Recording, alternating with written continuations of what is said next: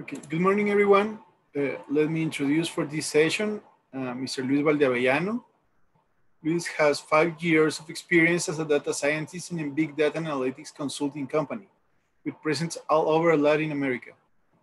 His work involves studying and administering up closer, designing and implementing data strategies for companies, and develop data products that include data processing, machine learning production models, and also complex workloads. He's also a professor at the Universidad del Valle de Guatemala and has imparted conferences all across Latin America. Thank you, Luis, for joining us. This session is all yours. Thank you, Ruben, for the presentation. I'm very honored to be here. Let me share my slides. Can you see them? Here. Yes, we can see it. Perfect. So as I said, I'm very honored to be here. I'll be talking a little bit about my experience working with a very nice project I was involved a couple of years ago. About me, well, Ruben already said it, but besides of being passionate about data science, I would also like to say that I love cooking. I actually had a professional course at Naples of pizza making. So you could say I'm a pizzaiolo. I enjoy music, I play piano, and I also like to take some pictures, photography. All the pictures that you will see in this presentation were taken by me. What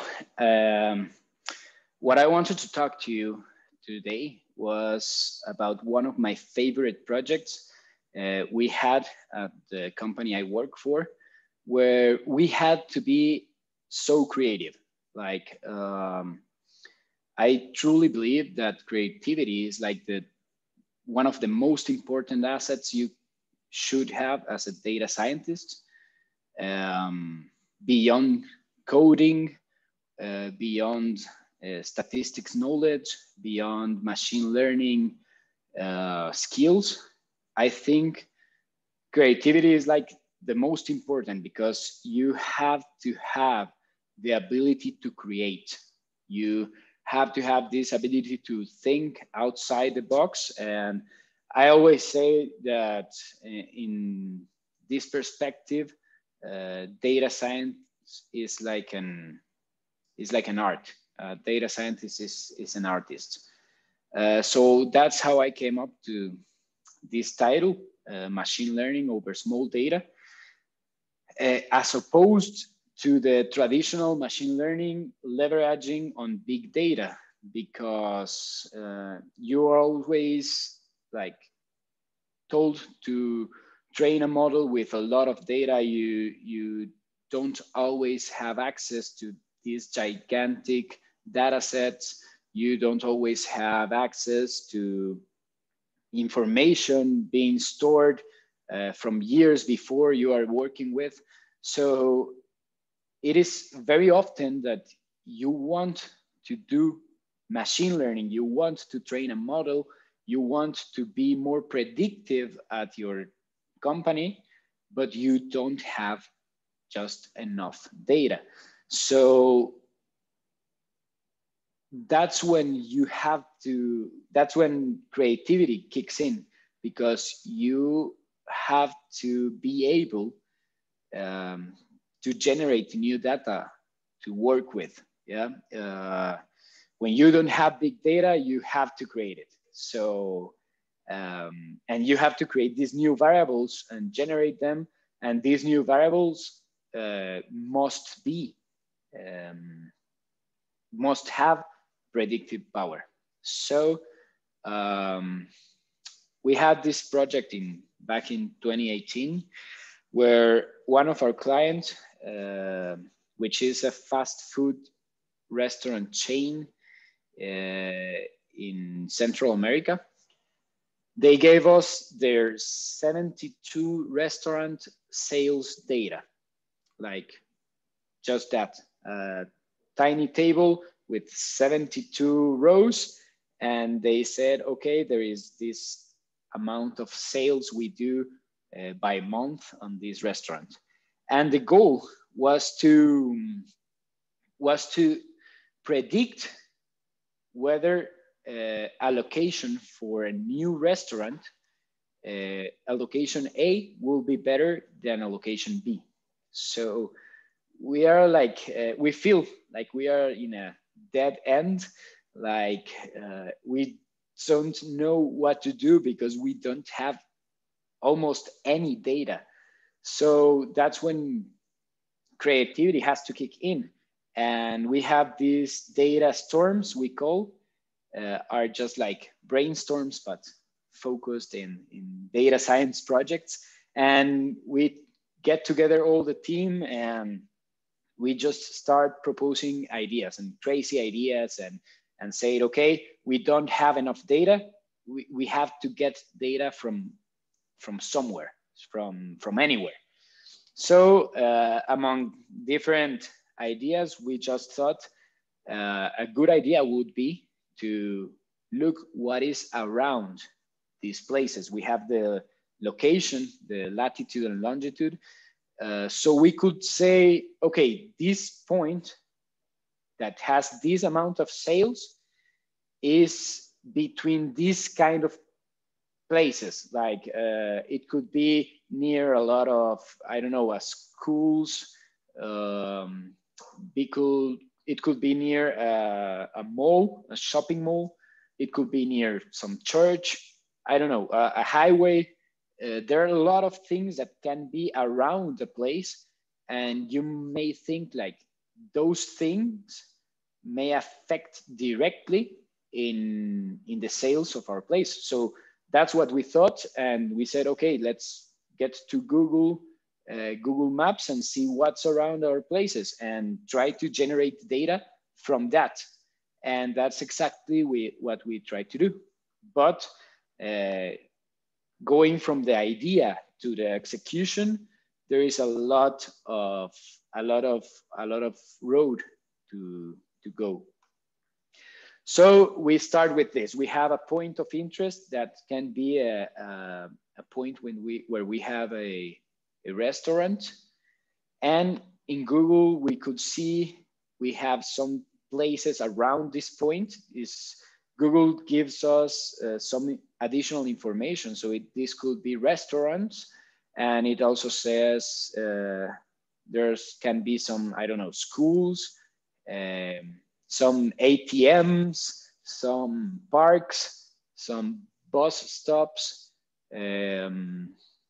I don't know, a lot of things can be around our point of interest, but this is very ethereal in the means that you don't actually know how to convert this into numbers or into information or data that you can actually work with. This is just a notion that this point is around this kind of places, but how you transform this notion into actual variables with predictive power. And there is no textbook for that. So you have, again, to be creative. So we thought, okay, let's draw a radius around this point and just count how many of each kind is around this point. And that could be one variable. But we could think of, instead of a radius, we could think about the distances from these places to our point of interest, or we could say just the most near place, the distance of the nearest place. It will also work. We actually don't know what is going to work. And if we think about what to do, it also has its own questions. Like if we choose to work with a radius, what is the measure, the correct measure for that radius? So it could be 500 meters, or it could be 2 kilometers. We don't know, and there is no answer for that in textbooks, or if we search around on internet, we won't get this answer. This answer has to be answered using the data.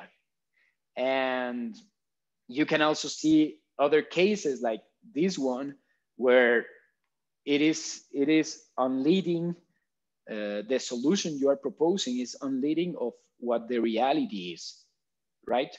So you have to address all these things and think about how you're gonna use all this data that it's just data that is floating there, how you will take it and make it valuable for your project.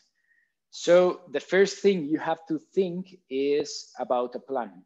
Yeah? You have to define a roadmap, and that is very, very important, because otherwise you will just be not knowing what to do, where to go. And by defining a roadmap, I actually mean formulate an hypothesis. Yeah, that's the easiest way to define a roadmap, is to formulate an hypothesis. And I actually like this very much, because we tend to think that we are trendy, like this new data science thing, and it's cool and everything, but it is no different from what scientists were doing, I don't know, 2 centuries ago, 3 centuries ago. We just have better tools, but we have to do the same thing. We just formulate hypotheses and we try to prove them wrong or prove them right. So that's how you define a roadmap. You just think about an hypothesis. And in this very case, we just said, okay, we think that if we observe the places that are around our point of interest, our restaurant sales will be positively affected by being or existing in a crowded place. And that crowded place it has to have something. I mean, it's not the same to be placed, I don't know, in Wall Street than to be placed on Queens. Like, there's different types of people that are moving around those places. So we have to understand which ones are better for our restaurant. So be specific about which kind of crowdedness you want to have around your restaurant. So when you have like a clear image of what you are trying to prove, then you go back with all these ideas and say, okay, let's say the initial idea, we draw a radius and we try to understand, try to say, okay, we have this point, this little X that I'm pointing here. Where's my mouse? Here.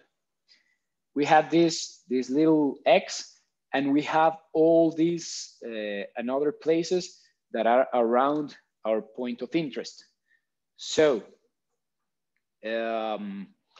what happens if you have this other case? Oh, this is not working. Yeah. What happens if you have this other place, that like this other case?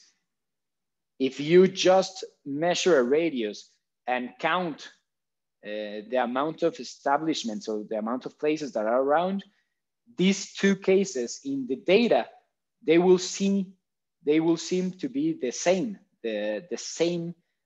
thing. And you as a human, you can see they are not the same. You will prefer the first one.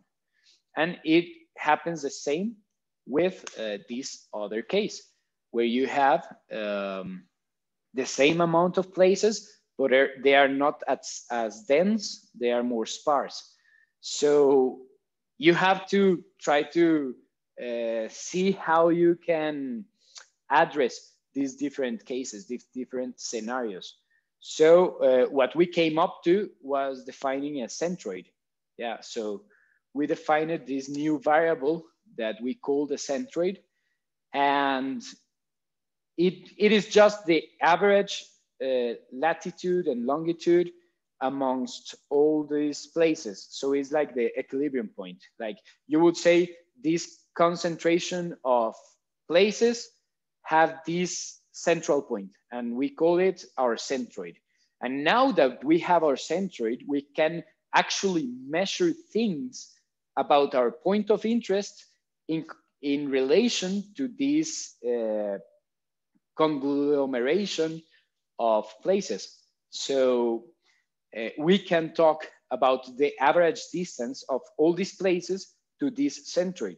And that will give us an idea of how concentrated the place is, all these places are. So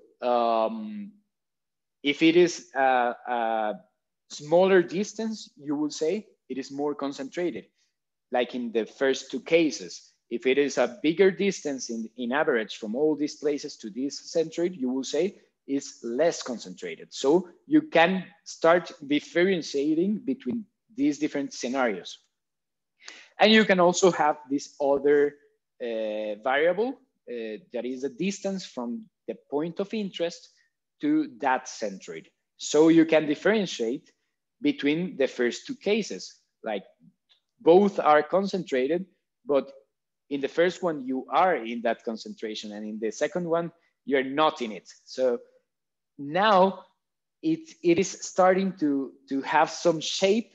Now you have actual numbers that you can use to try to address the hypothesis, to try to prove the hypothesis. So what you do next, or what we did next, was trying to get some mathematical behind this. And it is actually very fun, this part of the job, because you try to get a formula or a variable that will behave as you want to behave. So you have these two variables, and we will call them density and distance. And we came up to this formula, and it's, I know it looks pretty awesome, and we invented it, but it is just a pipeline of logical thinking. Like we have this, for example, we have this average distance that will tell us that is a density. But if it is smaller, it is better for us. So we have to think how we use that. We prefer seeing differences between small data, like small numbers. Like you will say, I will prefer to notice a difference between the 50 meters and the 75 meters than to observe a difference between the 5 kilometers and the 10 kilometers, because both 10 and 5 kilometers, I will just think about them as they are far. I don't care. But I want to see some differences between the small numbers. So that's why we are applying a logarithm, because we know how a logarithm curve will behave. And we inverted it like 1 over that outcome, because we want the smallest numbers to be the bigger index, like to know that if this average of distance is closest to 0, we want to see a bigger number that will tell us this is really good. And the same goes with the distance. We also inverted it. So we came up with this kick-ass function, and we called it an economic concentration index. Like we will say, okay, we can place a geographical point, and we can actually measure its economic concentration index in that point. We came to name our own variables. If you're wondering why is ICE instead of ECI, is because its initials in Spanish are actually Índice de Concentración Económica, which is the original name. So now we try to understand how this applies to the cases or the scenarios we were analyzing before. So you can say, if it is a big number, like in the first case, you have a lot of concentration. So you know 1 over the logarithm of density plus 1 will give you a big number.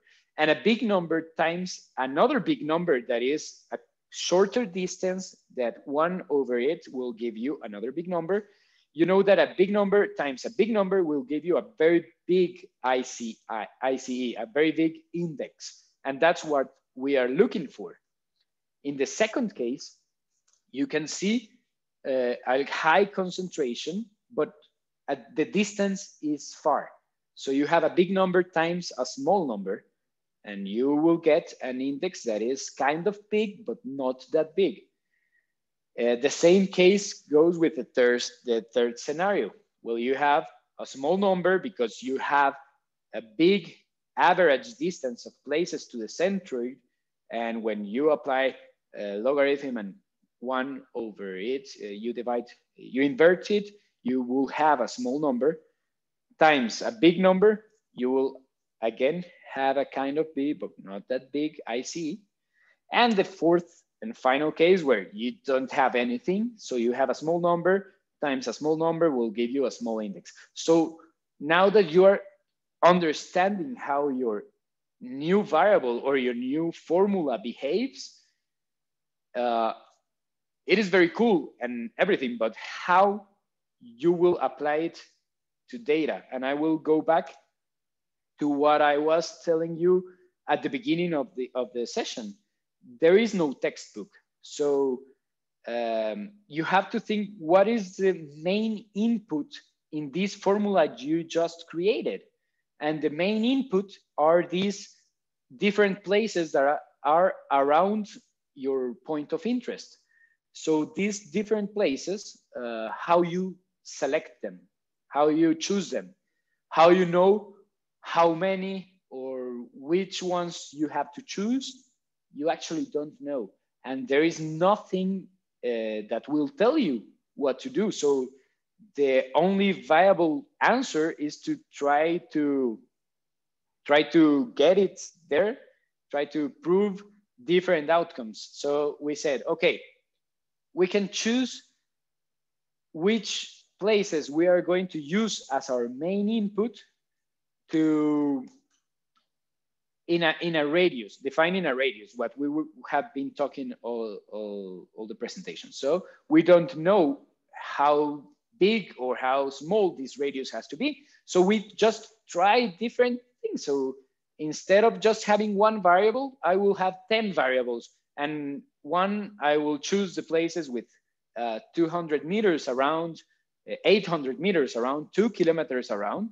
So you just try them all. And maybe the radius is not the best way to understand this index, to calculate this index. So you can also define it by looking for the nearest places and choosing the top 10 that are near your point of interest, or again, choosing the nearest 50 or choosing the nearest 100.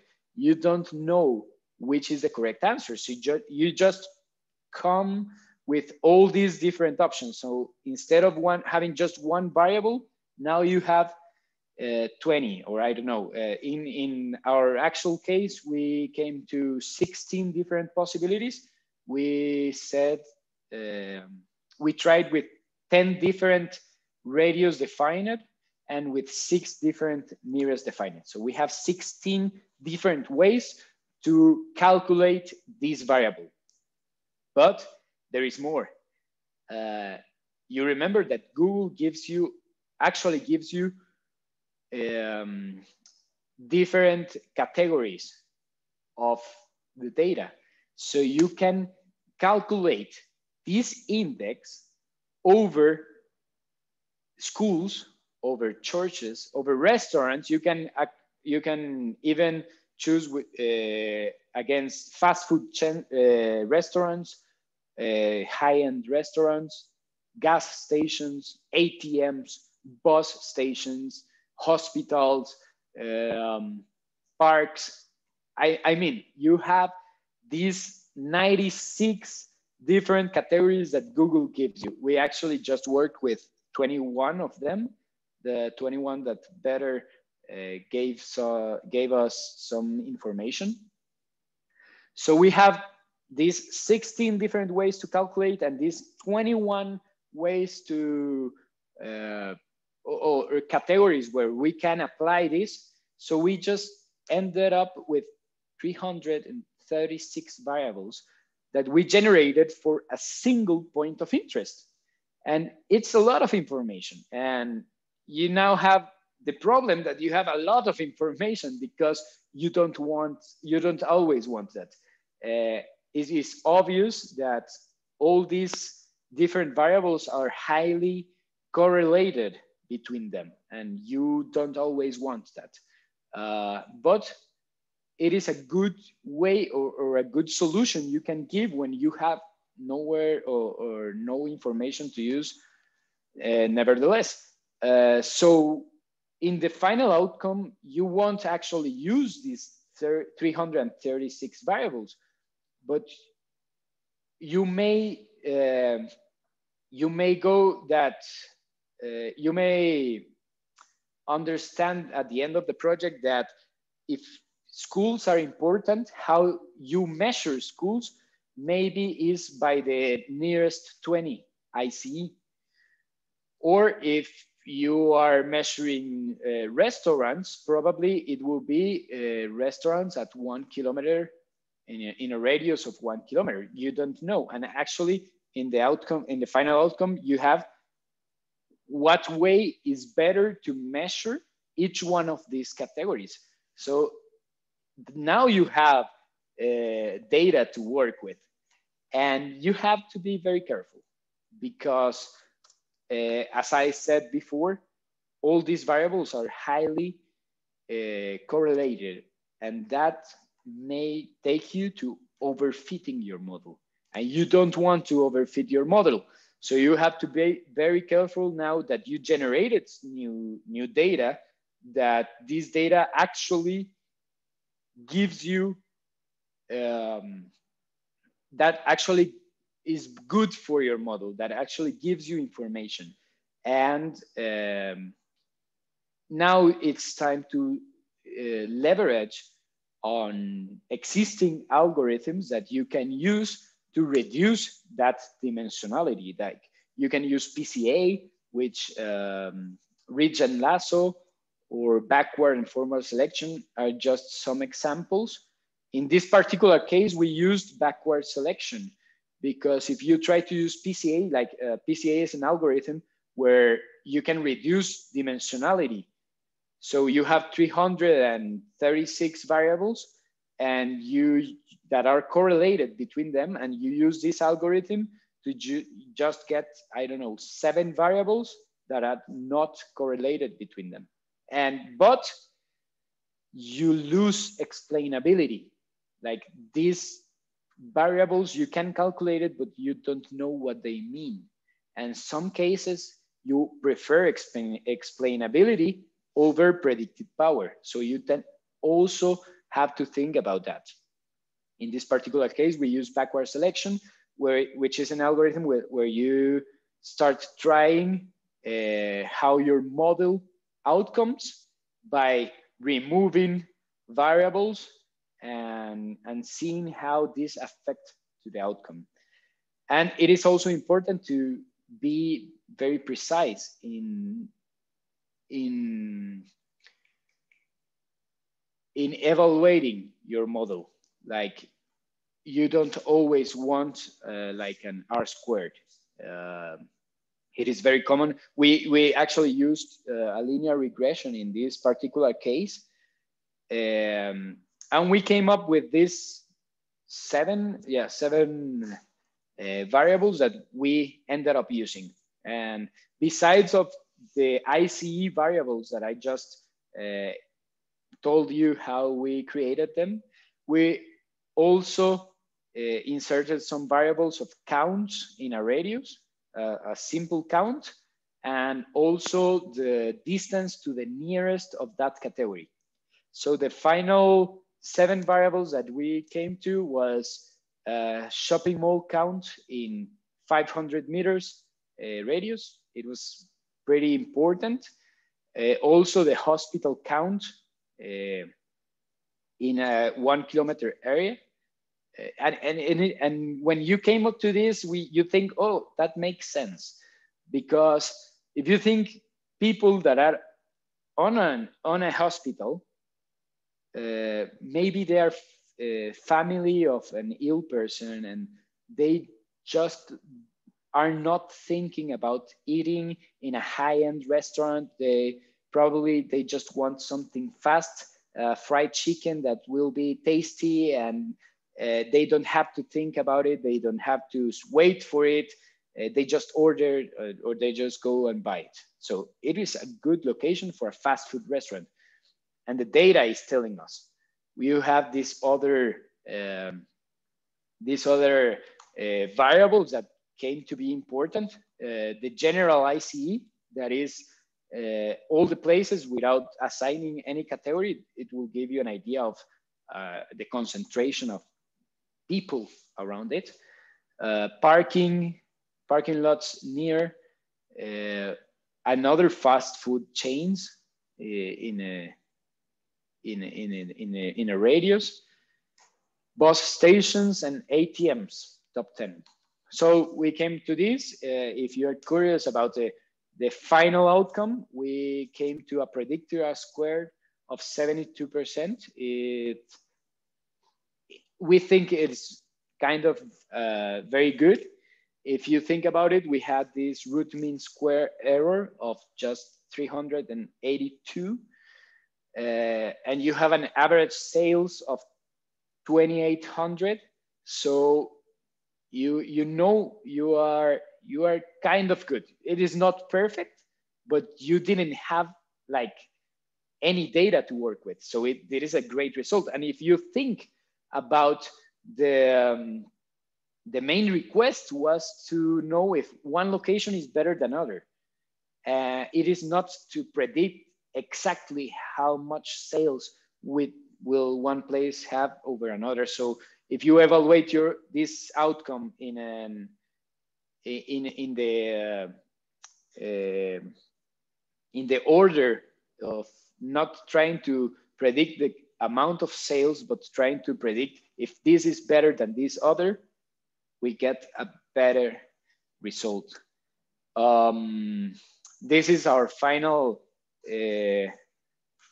regression. You can say it's pretty good. It's pretty good actually. And this is the result that we delivered to our client. So this is very cool because it's a heat map, and we evaluated all these places in a grid, and we just tell them, okay, here's your map. Every place will be better than the other. Like if you put a restaurant in this red area, it is good place to put your restaurant. That this is the outcome, and I'm really proud of it because it was really good project, and we had this really good reception from our client. And finally, just to wrap up, there are 6 things that I will try to take in this wrap up. First of all, don't be afraid of being creative. Just try to figure out, that is your work as a data scientist. You have to figure out how these crazy ideas can actually work and give them a chance. Always try to define your roadmap, formulate an hypothesis, be clear where you want to go, so you don't get lost in all this process.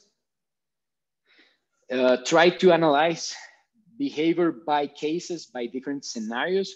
The data will never behave as we want it to behave. So you have to be aware of all the what ifs that you can get along the way. You can create your own function. It is cool. It is fun. Apply your knowledge to make it behave just you want it to behave, and manipulate or process the variables by your own needs. Don't overfit your model. You have to be very careful of how you evaluate it, so you know that it will be good for new unobserved cases or unobserved situations. And finally, try always to leverage on existing algorithms. Use all the tools you have at your disposal. Don't try to invent the wheel again. Like, use all the knowledge that is outside. And that will be it. Thank you very much for having me here. Thank you very much for listening. And I think we have 5 more minutes for Q&A. Ruben.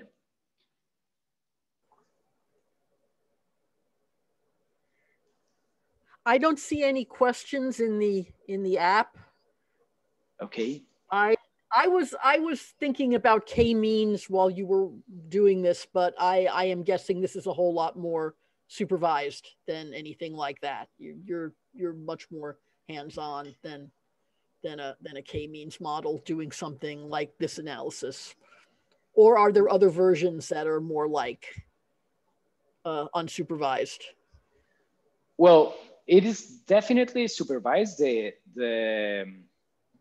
The approach we came to, but as I was saying, data science is an art, and you can get results by so many different ways. Like this is, I don't know if this is the correct way we work with, but it gave us results, and you can have many different approaches. If you are talking about k-means in an unsupervised way, I think it's also interesting because you could try to create these clusters of restaurants and say, okay, this bunch of restaurants are the restaurants that office people go to, that office people go in a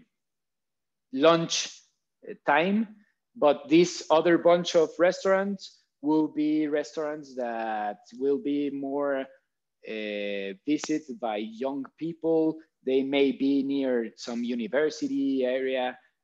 So you could try to think about an unsupervised by thinking about clusterizing the different restaurants, about these different variables you have at your disposal, and use it however you think think about it. So that makes sense to me. I'm glad I wasn't imagining that. Thank you very much. It's a way. I think we're about out of time, right, Ruben? 5 minutes to get to the next one. Okay. I think that's a wrap up. Thank you, Luis, for sharing your knowledge. No. Matthew, I see that you have a question, but you can reach on the community section, or if you have any additional information, you can contact directly to Luis, because we are out of time of this session. Thank you very much, everyone, for joining us, and we will see you in the next session. Have an awesome day. Thank you, Luis, for sharing your knowledge, and have a great day. Have a great day. Thank you. Okay, bye.